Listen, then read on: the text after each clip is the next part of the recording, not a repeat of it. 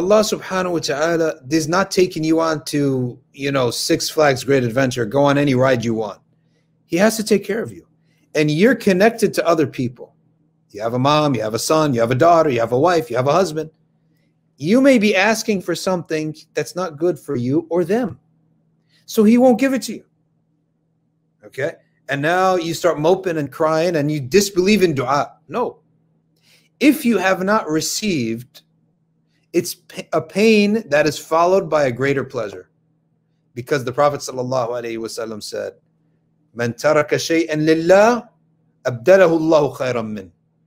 Whoever leaves something off for the sake of Allah. All right, Allah did not want to give me this. So khalas, I'll give it up. Right? And Allah says, "Anta turid wa ana urid, wa ana af'alu ma urid. Fa in tusallim li ma urid, kafaytuka ma turid, wa a'taytuka ma turid." Allah says, I want something. I have a will. Allah has a plan. And you have a plan. But only I will execute my plan. Our plan, our dua is only mustajab, answered in this world the way we want it, if it matches the divine will. Right? If it doesn't match the divine will, then what does Allah do? His will takes place and we have to deal with it. So you have now two options. You can be miserable. You can go cry and pout. Or you can realize that the deal is still going. There's still more in the deal. Allah says, "In tusallim lima urid."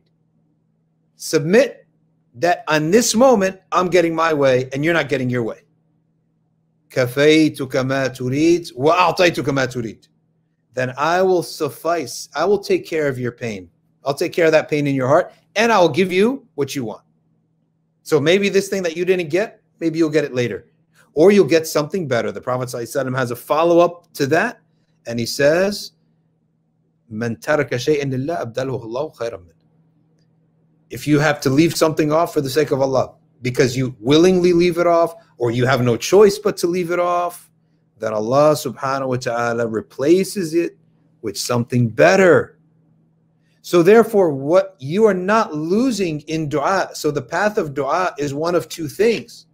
Is either I can receive what I want, or I will not receive what I want. I will be upset for a little bit, but then I can soothe myself by telling me, hold on a second, Allah's promised me that He will replace it with something better. What does that mean? Abdalahu Allahu. Who is the fa'il in that statement? He says, Allah will replace him. So that means I don't even have to do anything.